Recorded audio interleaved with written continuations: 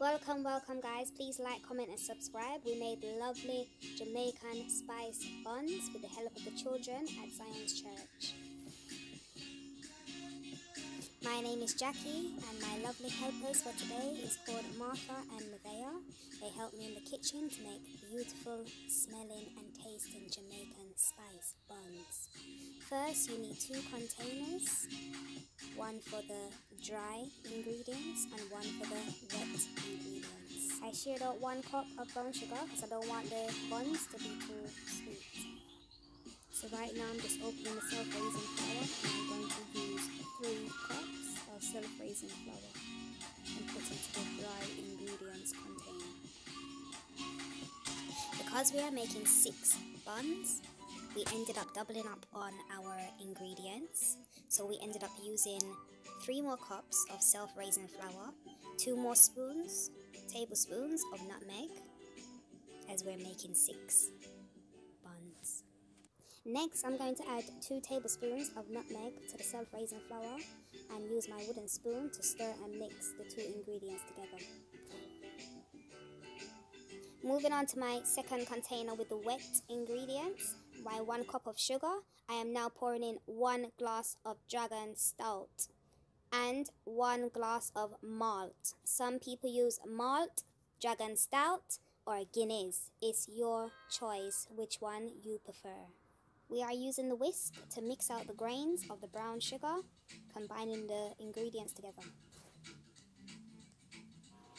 We have Martha here doing a great job cutting the red sweet cherries in half for the final touches of the Jamaican spice bun. We have Nevaeh doing a great job whisking away the grains from the sugar. I am now pouring in some molasses. You see how it's thick and it's slow? We have a joke in Jamaica saying you're slow like molasses going uphill. This is molasses. Now we are going to pour in some vanilla extract, the white vanilla and the black vanilla extract. It doesn't matter the amount you put in, but I would say we'll put in 2 teaspoons of each. But it's all to your taste. Now we got the red label wine. Yes! And look at both young ladies' face looking at the container like, what's in the container? What's in the container? Well, this is homemade and it's got orange peel and oil inside it. We finished whisking out the sugar grains properly. We are now putting the dry ingredients into the wet ingredients. And we are going to fold the ingredients and mix them together. Combine them. Make it smooth. Take out all the lumps. Gently put it in the flour, little by little. And fold it in.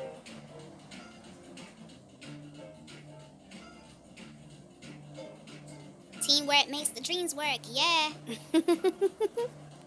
Mixing can be very hard work. I did speed up the video, so please don't think that this is the speed that we're doing it at. Great work, ladies! The mixture is looking so smooth. The smells in that kitchen is gorgeous right now. The essences, the flavors, the ingredients. Woo! Our mixture is nice and smooth, so I'm now placing the mixture into the parchment papers.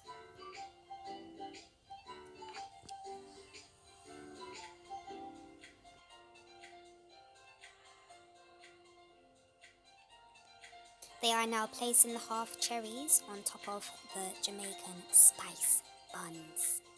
If you don't like cherries, you don't have to use cherries. It's all your preference. If you like raisins, you could have it in there. But we like cherries, so we just had them on top. Woohoo! Look how the bun them pretty now. Jeez!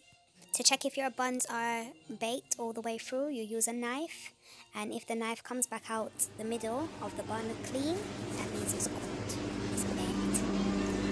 The buns were in the preheated oven for 1 hour and 15 minutes. Now we are coating it with the glaze. So this is just half a cup of water and half a cup of brown sugar mixed on the hob for 5 seconds. And you use a pastry brush and brush it onto your buns. Thank you guys for taking your time out and watching. See you soon.